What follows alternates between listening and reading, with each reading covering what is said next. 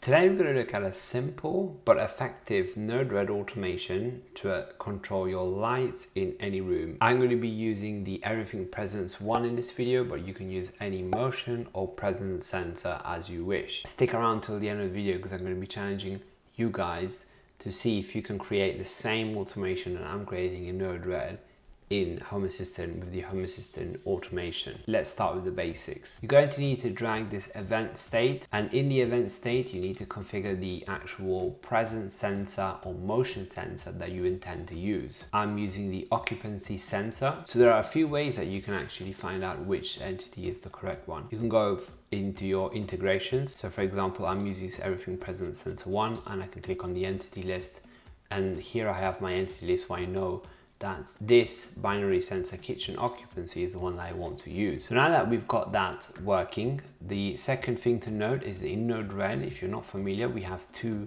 little squares after each node. This indicates basically that if this is true, so we've configured this with if the state is on, so true will be defined with this line, and you can connect this to the new block. You can do exactly the same thing with false statements.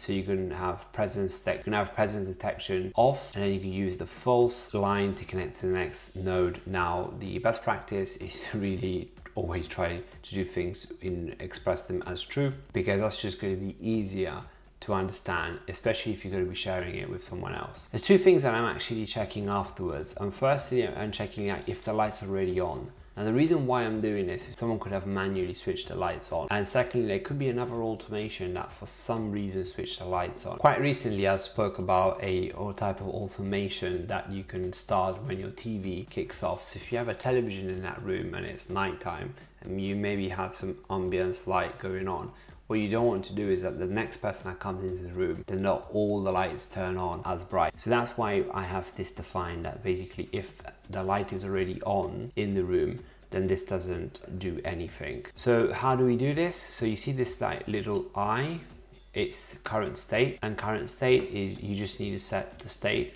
right here, the entity ID, and then basically is not, or whatever you're actually doing. And you can also set a 4 if you wanted, so this is the duration that the state is in. So if you set, for example, 2 minutes, you're basically saying it has to be on for 2 minutes at least before this condition is true. And the second condition is quite self-explanatory, is dark. So I'm looking at the illuminance sensor. So with the Everything Presence sensor, I do have the illuminance that you can see it over here, and you set the illuminance to the point where you want your lights to turn on. So here you might need to tinker depending on your room and your own convenience level. I'm a little bit more energy conservative, so I prefer to have it turn on when it's completely dark or very, very close to being dark. That's my preference, so I've set it at 5. The best way to know when you want to set it, have the sensor run for 24 hours at least, and then click on the sensor itself, and you can see the actual graph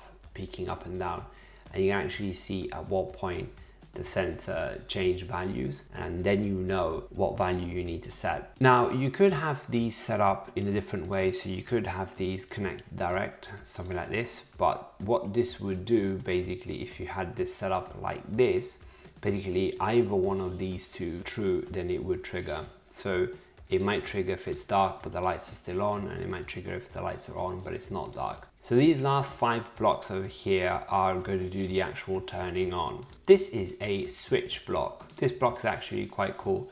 It enables you to have 2 different paths. Okay, similar to how these did with the true and false.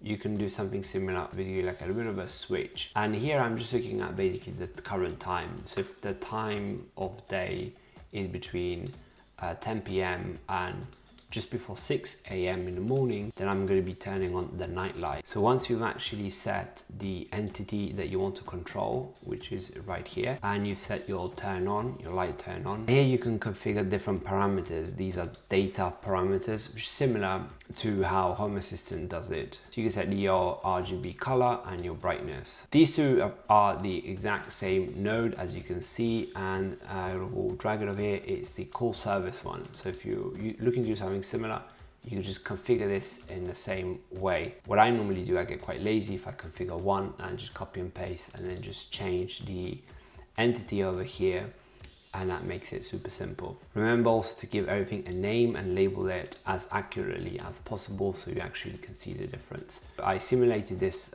just a few minutes ago, so you can see that the night light turned on after 10 p.m.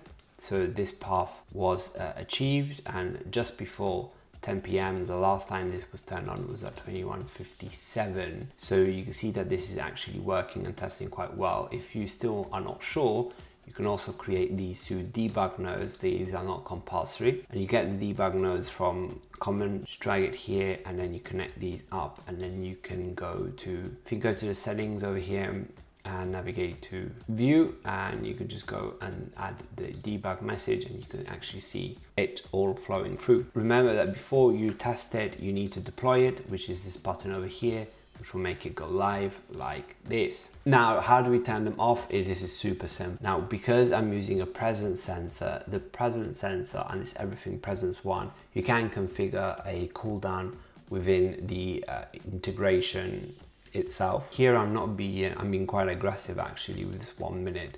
So as soon as there's no occupancy, then I'm turning it off. Now, when I was using a motion sensor, I was a lot more flexible, had it set to 20 minutes because motion is not the same as presence. So this is much more accurate to pick up like the subtle movements or actual people being in the room, maybe just watching TV and not moving much or eating some food.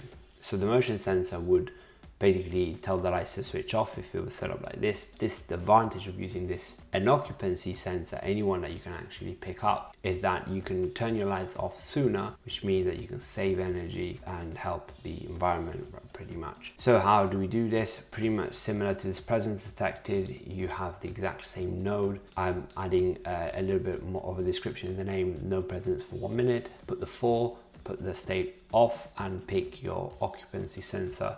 Similar to this really. Turn off kitchen and dining lights. This is exactly the same as this. You could just copy and paste it around depending on which one you're doing first. And remember just to switch this from the on to the off, and that's done. Click done, saved. And the debug mode, again, similar. If you want to do your message and you want to just see how things are structured and learn Node-RED, you can do that. You don't really need it. Click deploy and you're done. Now, if you got value out of this video, remember to like and subscribe if you want to see more videos like this one. If you want to take up my challenge, I want to see if you can actually, in the comment section down below, maybe you want to send me an email with some screenshots of your Home Assistant automation that's going to pretty much replicate this structure. Hope you enjoyed this video. If you want to learn more about Home Assistant, then click this video over here. This is Joe from Smarter Makers. See you in the next one. Ciao.